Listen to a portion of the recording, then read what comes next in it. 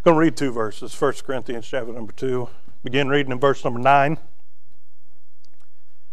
Bible says, "But as it is written, eye hath not seen, nor ear heard, neither have entered into the heart of man the things which God hath prepared for them that love him. But God hath revealed them unto us by his Spirit, for the Spirit searcheth all things, yea, the deep things of God." Now, it's just going to give you a heads up. It's one of them that it's going to take us a while to figure out what Brother Jordan was thinking and try and explain that to you before we can actually get to the thought. But, Brother Ray, verse number 9 says, "Eye have not seen nor ear heard, neither have entered into the heart of man the things which God hath prepared for them that love him." Then verse number 10 says, "But God hath revealed them unto us by his Spirit, for the Spirit searches all things, yea, the deep things of God." So verse number 9 says, ain't nobody ever seen, ain't nobody ever heard, or nobody's even dreamed up within the heart of man, that hadn't even entered into the heart of man, what God hath gone to prepare for them that love him. Then verse number 10 says, "But God hath revealed them unto us by his Spirit." You go read the book of Revelation, John the Revelator called up into heaven, right? He gives us, with the limited vocabulary that we have compared to what heaven's going to look like, he did his best. Now I believe that there's 12 foundations. He said one of them's, a different precious gem.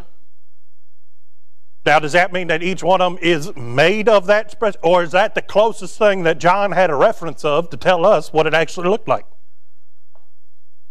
Now, I believe that there's 12 gates and they're made out of, giant pearls.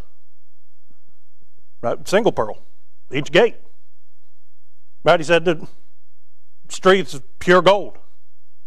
Right? Then you get to them sections where it starts describing what Jesus looked like. I believe he's just limited in what he could use to relay to us. He said his hair was white. Well, how white? Well, it was as white as it could be. White as wool. Well, what is it? Well, it kind of looked like brass, but it wasn't brass. But brass is as good as I can get to explaining what it was like. So what's the Apostle Paul saying here in verse number 10? He said, the Spirit's revealed unto us a little bit. And he says, but it's beyond anything in your wildest dreams. Okay, so let's go back to verse number 9. This is where we're going to be dealing with the majority of the thought. "But as it is written, eye hath not seen, nor ear heard, neither have entered into the heart of man the things which God hath prepared for them that love him." Notice, he didn't say the place that God hath prepared. He didn't say the environment of what he's going to prepare. He doesn't say that, the atmosphere. No, he says the things, plural. What are them things? That's everything that he went to create. That's everything that he went to go prepare. Right? So keep in mind, he's not just saying, oh, heaven's going to be beautiful because of its architecture. No, just heaven in general, you can't even imagine what it's going to be like. Right? Well, he says, as eye hath not seen nor ear heard, neither have entered into the heart of man things which God hath prepared for them that love him. You know what prepared means? It's made just for you. Prepared means that you knew what the outcome needed to be, so you made sure that it came out that way to meet the need or to meet the end result. Right? You don't prepare something that you just throw together. Right? If you prepare something, you put a lot of effort in, you did a lot of planning beforehand, so that it came out the way that you knew it needed to be. Right? Well, talking about those things, we're talking about new heaven, new earth, new Jerusalem, right? Old earth gone away. We're talking about all them things that we just get, a glimpse of through the Word. But one of these days is going to be made reality for all of eternity. He says, eye hath not seen nor ear heard. Now think about that. Brother Ray, I haven't been to a lot of places, but I've been some places. Been to a few of them Caribbean islands. They're beautiful. Right, great scenery. They made me hike one time out through the rainforest down there in Puerto Rico.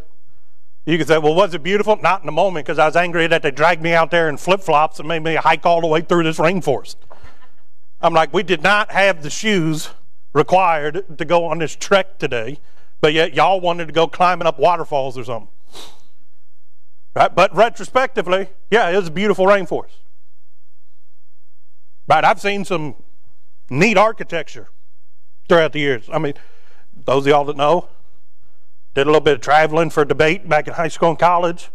I've seen a whole bunch of college campuses where all that money that they charge them kids goes to building buildings. Right? Probably the most beautiful campus I've ever seen was Emory University down there in Decatur, Georgia. Even the new buildings that they built today, they make them to match the ones that they did back then. What's that mean? They got all marble exterior and they got copper roofing on them.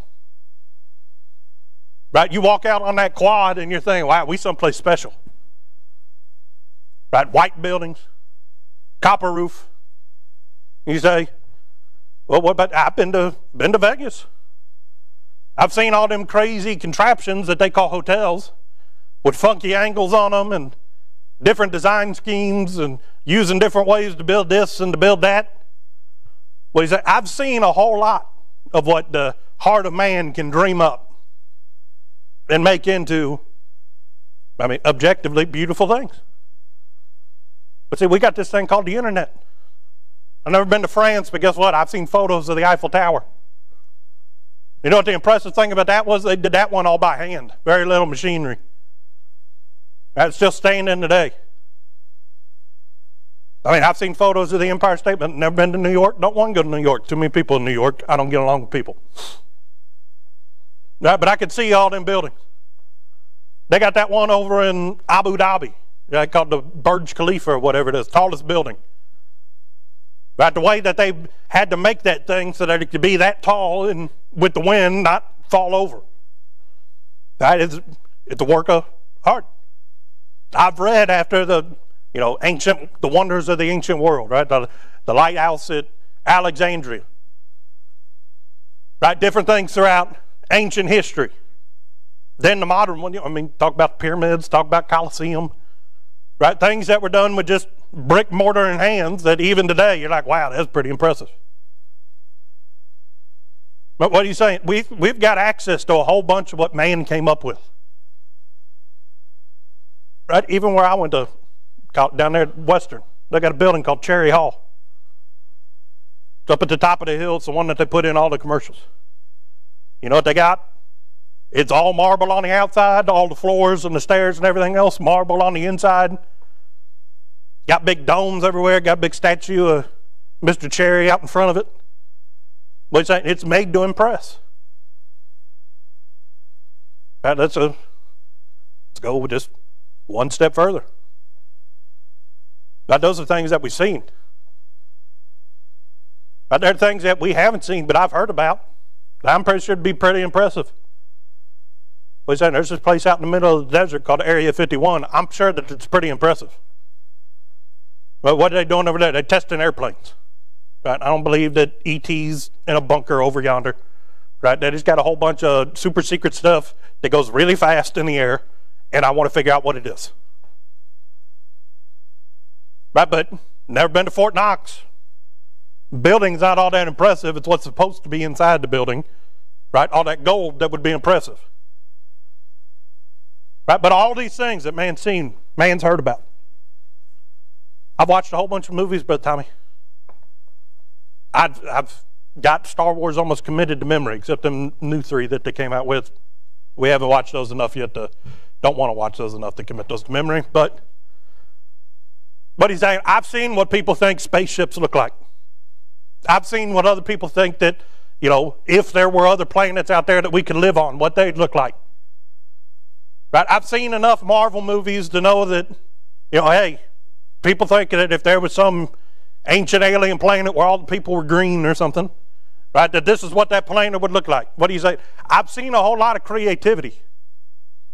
But yet, according to verse number 9, doesn't matter what you can dream up. Right? What God's going to prepare will outdo all those expectations, All those dreams, all those alternate realities that people have come up with, going to put them all to shame. But see, those are things that I've seen, that I've heard about. Notice, verse number 9, he doesn't say that our eyes haven't seen. He's talking about all mankind from Adam up until Jesus comes back. But what's that mean? You see, when Noah got off the ark, everything was different than it used to be. But we do know, according to your Bible, not according to Brother Jordan, right? We know that Abraham at one point, him and Lot, their herdsmen were having disagreements, so they decided one's going to go this way, one's going to go that way, so that the herdsmen aren't in a fight, and so that uncle and nephew weren't at odds with one another, because they loved each other. Well, the Bible says that Lot looked at the plains of the city, and according to your Bible, it called it, right? He said, it's just as fruitful as the garden of God. I only find that God made one garden, that was Eden. What are you saying? Lot looked down at the cities of the plain, Sodom and Gomorrah, and to his eyes, Lot thought that that looks just as beautiful and as fruitful as the Garden of Eden. Well, after that,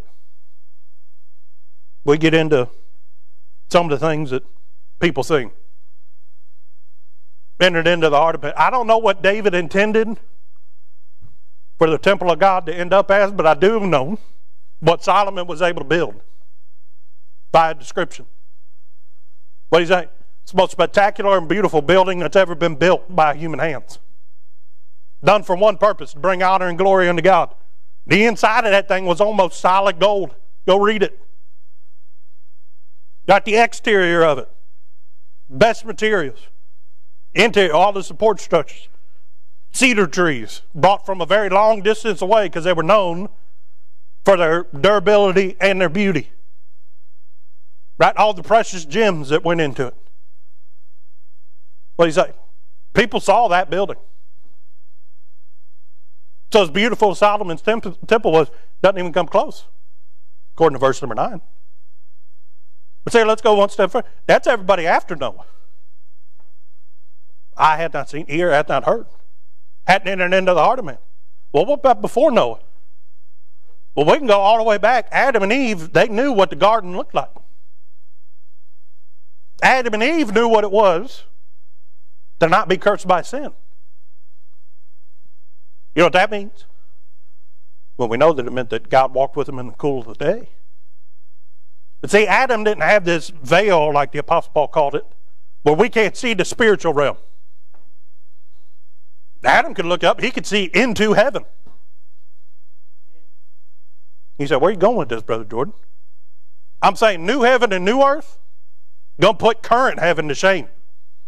Because Adam saw it. What does verse number 9 say? Eye hath not seen, nor ear heard, nor hath entered into the heart of man. Was Adam a man? Adam knew in his heart what heaven looked like. What's that mean? That new heaven and new earth going to outdo current heaven. As much as Adam knew, he knew the garden, he knew the world before sin. He knew what it was to fellowship with God in the flesh. Hear his voice. And as much as Adam could dream in his wildest dreams that one day God would redeem man and he'd go and prepare a place for him, guess what verse number 9 means? The heaven that Adam did see, the heaven that John the Revelator saw when he was called up into the third heaven, where all the judgments were going on, new heaven and new earth, going to put that one to shame. Can't even compare. Doesn't hold a candle to it. What are you saying? I'm saying what he's going to prepare is something special. Now keep in mind, why did God make new heaven and new earth? Because the old one was cursed by sin. But also it's a place for those that love him. Into verse number 9. Who are those that love him? Those that put their faith and trust into Jesus Christ. So those that are saved, Right? By this point, they've been birthed into the family of God, adopted into the family, married into the family. New heaven and new earth going to come down. What's the point of new heaven and new earth? Where God's people that he bought with the blood of Jesus, that he adopted, right, that he birthed into the family, that he married into the family, will forevermore be in his presence and be able to fellowship with him. Why did he make current heaven and earth? Well, current heaven, I don't know why he made that. I just know that his throne's in the sides of the north. That's his domain. We don't learn nothing about that. Why did he make earth? Because God wanted to. Right? Well, why do you make new heaven and new earth? Because God wanted a better place than heaven and earth for those that put their faith in his darling Son to be able to fellowship and to be with him for all of eternity. Didn't Jesus say that if I go to prepare a place for you, I will come again and receive you unto myself, that where I am, there ye may be also? You know what the point of new heaven and earth is? To get us to where God is for forevermore. That we'd be where he was.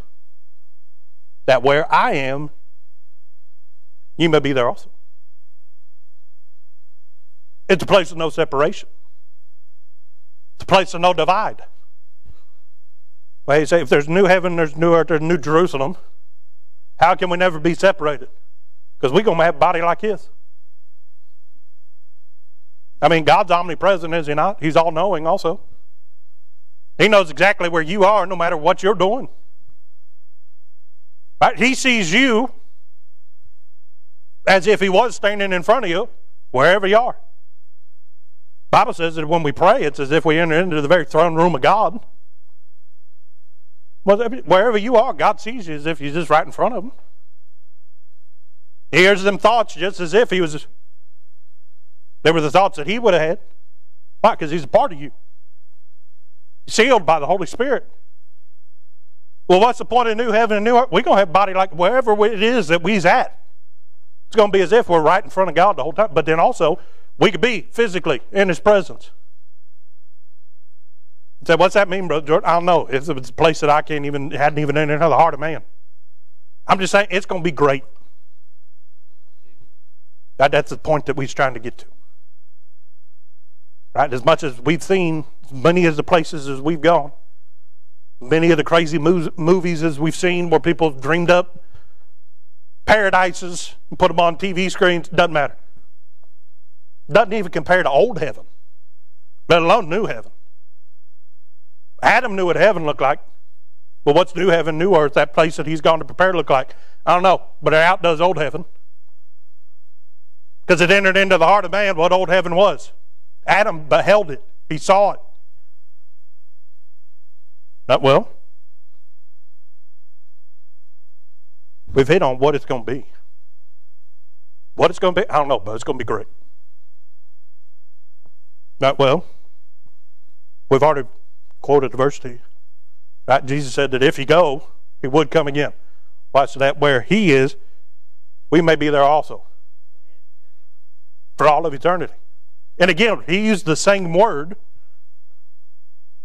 over there in the book of John that the Apostle Paul used here in verse number 9. It says that God hath prepared for them that love him. Jesus said, if I go to prepare a place for you. Think that's coincidence? No. It's designed just for you and just for me. Right? You do realize that your conversation's already recorded there? You say, well, it doesn't exist yet. Well, it says that Jesus went to prepare it. So he's working on it. And when it's finished, that's when the Father's going to say, hey, go get your bride. He's preparing it for the last person that's ever going to trust him. But keep in mind this too. He's also preparing it for all them saints that come out of the great tribulation. He's saying he's omniscient. He knows who's going to be there. Right? He's preparing it. Why? So that it's a place for you. And a place for me. Heaven was made for God. That's his domain. You know what new heaven and new earth are made for? For God and you. Because he prepared it for you. That where he is, you can be there also. I'm saying it's a wonderful, beautiful place. Hey, I'm talking about, y'all look like I just shot your dog. We're talking about heaven. Right? But on top of heaven, we get over there. He says that where I am, there you may be also. We get to fellowship with Jesus Christ in the flesh. We get to see him as he is. We get to hear his audible voice. What's it sound like? Well, I believe it sounds like a voice, sound of many rushing waters. Well, what's that sound like? We'll figure out when we get to heaven. Right? That's the best we got to compare it to right now. What's his eyes look like? Like flaming fire. Right? Well, what's that mean? We'll figure it out one day. He's the light of the city. No matter where you go, guess what? You got a perfect view of Jesus. That way, well, maybe all them houses that he built for us, maybe they're made out of pure gold too. Why you say that? Because you can see through it. Right? Well, if everything in heaven's made out of pure gold, guess what that means? So no matter where you are, you can see through it and see Jesus. He's the light of the city. So you got chapter and verse on that? No, I'm just speculating now. This is theology according to Brother Jordan. What are you saying? I know it's going to be beautiful. No, it's beyond anything that we can imagine. But I still can't get over this. Book of Revelation tells us how big the city is this way, how big the city is that way. And then it says that the wall's this tall. And then it says that the city is this tall. I can't wrap what's that mean? Is it all big? Is it like built on a mountain? I don't know. Is it built like a whole bunch of apartments? Just like the Colosseum built all the way around so that everybody got a view of Jesus? I don't know. John saw it, but God didn't tell him to explain it. I just know that the wall's this tall and the city's taller than the wall is. Right? And as high as it is, I think it's about as high as Boeing airplane jets fly. Okay? What do you say? I still can't figure out what it's going to, what it's even shaped like, let alone what it's going to look like, what it's going to be like. But it's going to be good. Right? But as good as it's going to look, as good of a place as it is, it's going to be. The thing is, all of what heaven's going to look like and be like, that's just to show you how much God loves you. Because he made that for a place that you could be there. But you know why he made you a place? To show you how much he loved you? Because he wanted you to be there with him. The true joy of heaven isn't going to be the place that's got our name on it. Because in truth, it's not going to have our name on it. It's going to say Jesus gave this to that person. Why? Because he bought it, he paid for it, he built it. He's just saying, I made it for you. Right? The true joy of heaven is that where he is, we will be. Forevermore, all eternity. I know y'all right now, but after we get done eating and feeding our faces here this afternoon, guess what's going to happen? We're going to leave. I'm going to be someplace. We're on the same spinning ball out in the middle of space. We may be in the same Kroger and not even know it. Right? But can you imagine that throughout all of heaven, all new earth, all the new Jerusalem, no matter where you go, you're with Christ all the time? You say, how'd that work? I don't know. I haven't figured that out yet. But I believe it because he said that where he is, we would be there also. No separation, not just in the flesh, no separation at all. That you are always with Christ for all of eternity. Now we say, that's a whole bunch of good stuff. Right? Thinking about that kind of stuff is what gets me through hard days. Right? Gets me through days where I feel like saying, Lord, I just don't know if I can go another step. I can go another step because I know what's waiting for me on the other side. Not just waiting on me in the material. I know who's waiting for me on the other side. But see, we know what he's going to prepare. We know what it is. What's that? That's a place for us to be. What's it going to be like? Still haven't figured that out yet. Right? We're not going to know this side of heaven. Right? But I do know that he's going to prepare a place. And as much as he may have gone to prepare a place for you, guess what? He's going to prepare a place for me. It's personal. I'm not shouting on what Brother Brian's going to get in heaven. He prepared a place for me. Just like he prepared a place for him. Right? But then the person that we get to see, We get to be with him. I'm not stuck with you in heaven for all of eternity. I get to be with him. I'm not going to care about you. You say, well, Brother Jordan, that may be a little harsh. We're going to be known as we were known. I'm going to know who it is. Hey, nice to meet you, but I'm here to see him. Now, it's all about him. You say, well, that may not be true. Everywhere we go, we can see him. He's the light of the city. I may just be happy with talking to Jesus for all of eternity. I don't care who's in the... I'm going to shout regardless of who's in the building, so why would I care who's in heaven? I'm just going to shout and carry on. Right, but all of that. Right, we've got something beautiful waiting on us. We've got a person that's altogether lovely. He's a Prince of Peace. He is love, according to your Bible. He went and he's crafted with all of his omnipotence, all of his all power. He's gone to prepare a place that you can't even dream about how great a place it is. About what it's going to be like. Let alone to know what it is to be in the presence of God and to never be separated. That he said that he could be a friend that sticks closer than a brother. Why? Because he broke fellowship with the Father on Calvary to pay for our sin debt. And he promised us we'd never have to know what that was like. Well, for all of eternity, it's not a spiritual connection. It'll be physical. He promised wherever I am, you're going to be there.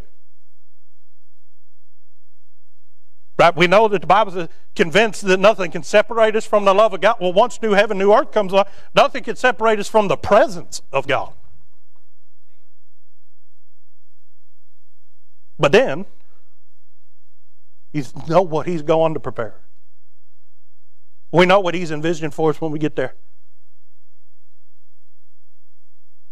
If your job, Brother Phil, I know where Brother Phil works because I work the same place. Brother Phil, if Mazak came to you and said, Brother Phil, we're only going to ask you one time, but if you hold up to your end of the deal, we're going to double your salary next year, give you a bonus that's equal to what you was going to make anyway. All you got to do is do this, this, this, this, and this. Be there on time, never be late, be 5 minutes early every day. When we ask you to work overtime, don't even hesitate, just say yes. Right? They give you a list of like 10 things to do.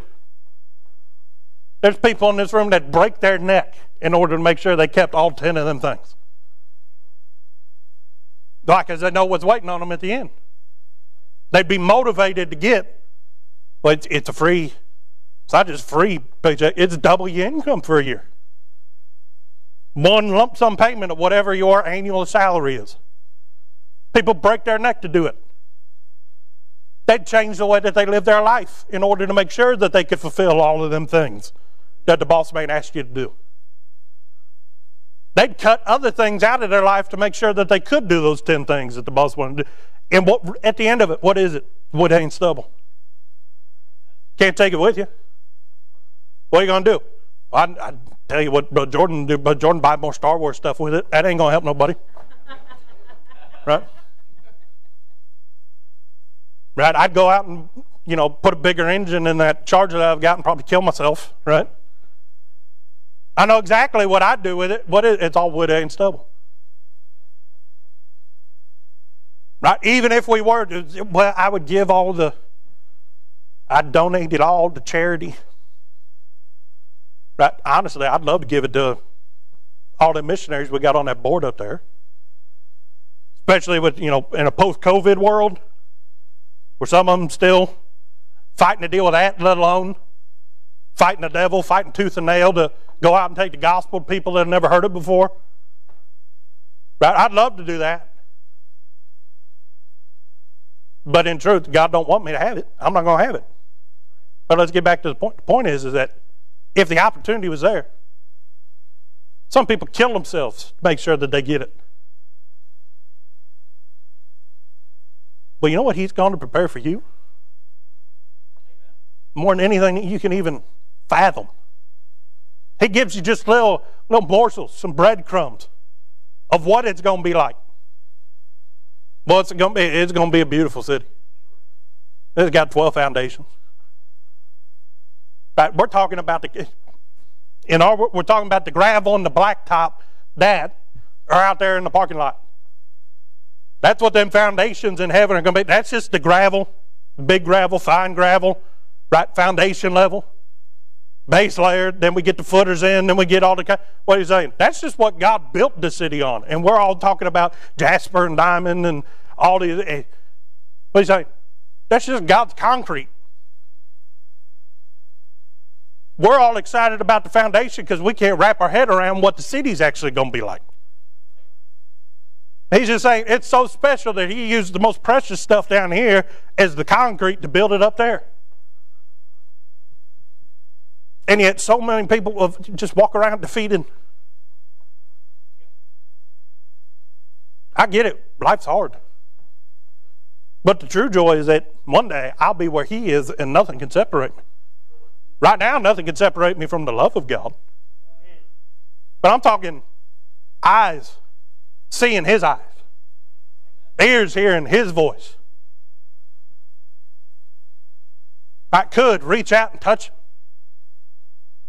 I'll get to bow at his feet, praise him, in a body that isn't limited by what sins caused it to be cursed with. But I'll be able to worship him more than just in spirit and in truth. I'll be able to worship him in actuality as he deserves to be worshiped. Right? These are things that we get to look forward to.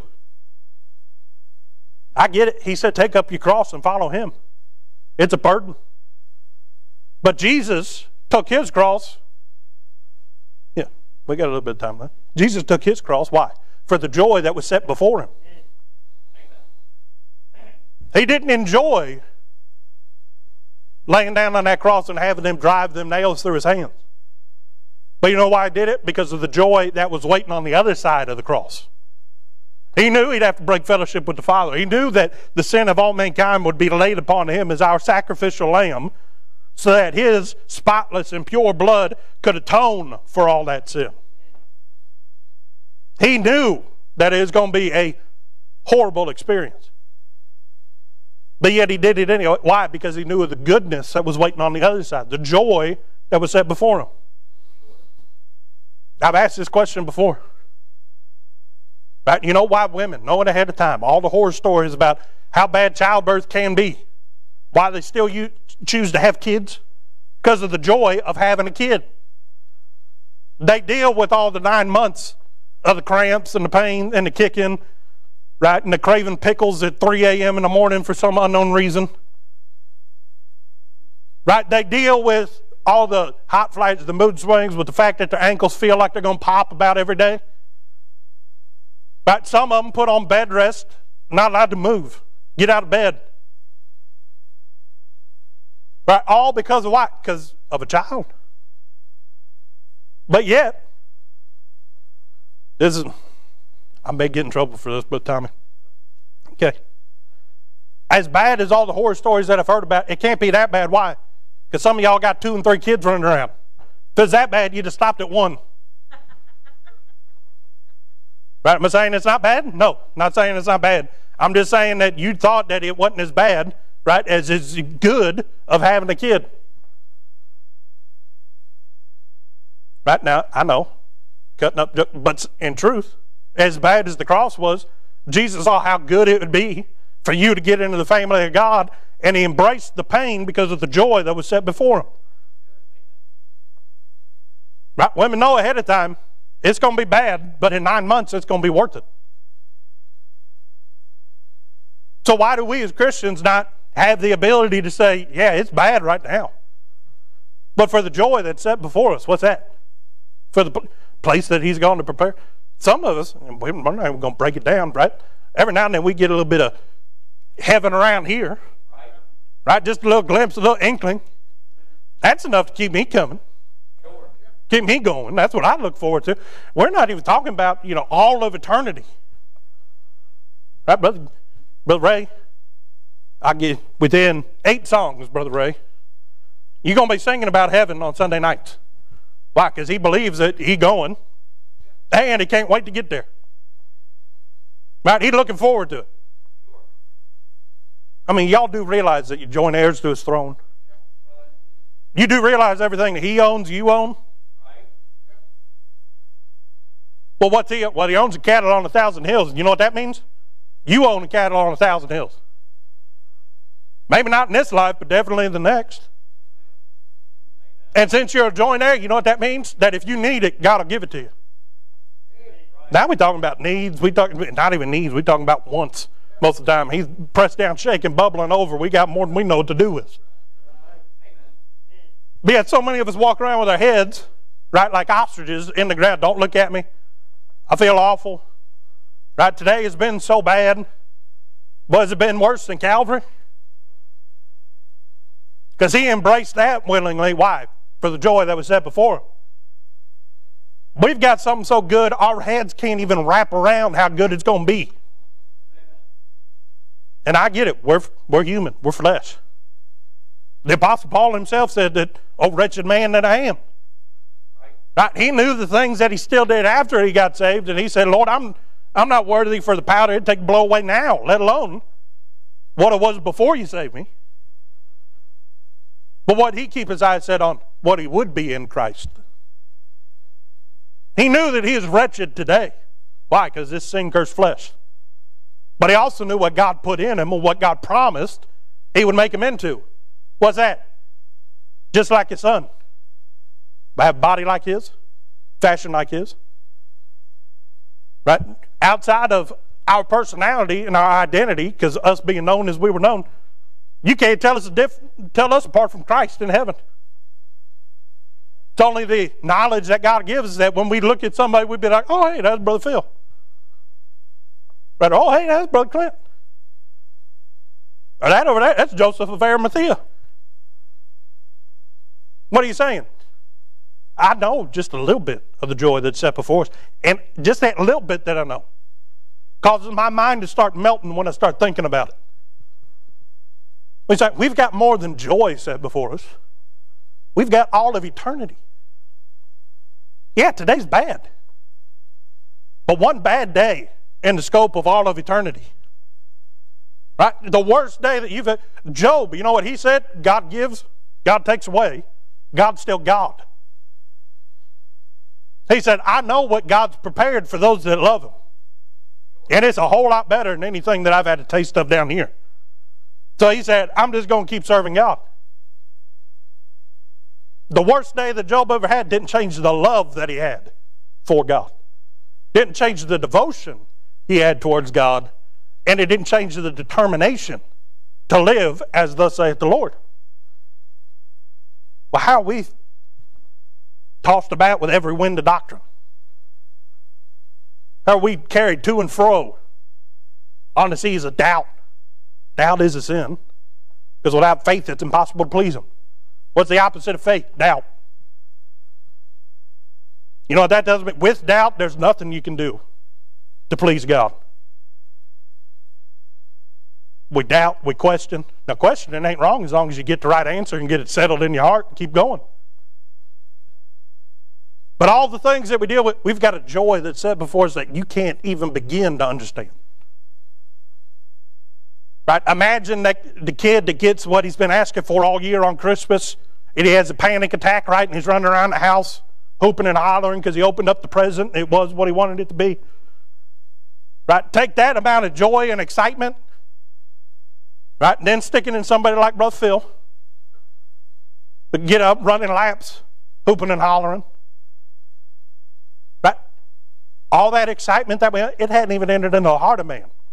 Well, God's going to prepare. What do you mean? When you get there, you're going to act crazier than that? How do you know that? Because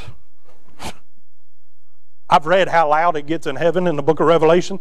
It's too loud for just one person to be happy. Right? It's too loud for just a couple of people to get excited about what God did over there in glory. But you know what I do know it's going to be? It's going to be perfect. It's going to be sinless. It's going to be a place that he prepared out of love for you. Specifically for you. Well, how do you say that, Brother Jordan? Because I believe that if only one would have believed that Jesus would have gone to the cross. You know what that means? The place he prepared for you in heaven, it's a place that if only you had believed on him for dying on Calvary, he still would have made it for you. Why? Because he's no respecter of persons. You know what? He's gone to prepare a place to show you how much he really loves you. On top of all that he does to prove his love to us, he said, I'm going to go prepare a place because I know I'll be there. I want them to be there. And if I go to prepare a place, I'm going to come back and get them. Well, that place that he's prepared, eye hath not seen. That includes Adam, who saw old heaven. Includes Noah when he got off the ark and he saw what God remade earth into a second time. Can't imagine what that looked like, but you know what I know? Noah knew what it looked like. That doesn't compare.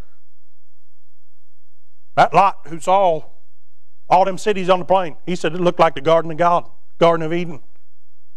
But you know what? Lot knew what that looked like. Heaven going to be better than that. We went through all the things that I've seen, let alone everything else in this room seen. All the beauty of nature, beauty of the work of man's hands. How beautiful Solomon's temple was. And guess what? Not even a drop in the bucket on what he's going to prepare for you. Remember that the next time you feeling a little bogged down. Next time devil starts telling you that you're nothing, Jesus thinks you're pretty something. Because he went to prepare a place for you that's unlike anything that's ever been created before. How can you say that? Because it's not going to be like old heaven, or else he would have kept old heaven.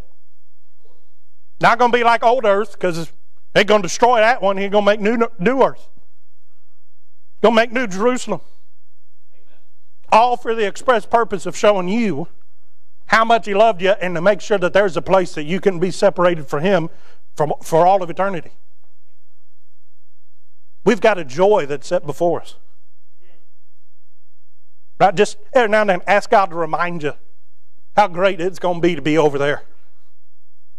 If you've got your eyes on the finish line, it don't matter what's between you and the finish line, you're going to get to it. It's when you start looking at your feet and what you're stuck in that you feel like giving up. But if you see what's waiting on the other side, the joy that's set before us, it's a whole lot harder to quit. It's a whole lot easier to take your foot out of the mud and to get back on the track and keep on running. It's easier to get up and dust yourself off when you fall. Because you don't see where you're at now, you're going to see what you will be on the other side. Yeah, we're flawed. We're imperfect. We still sin.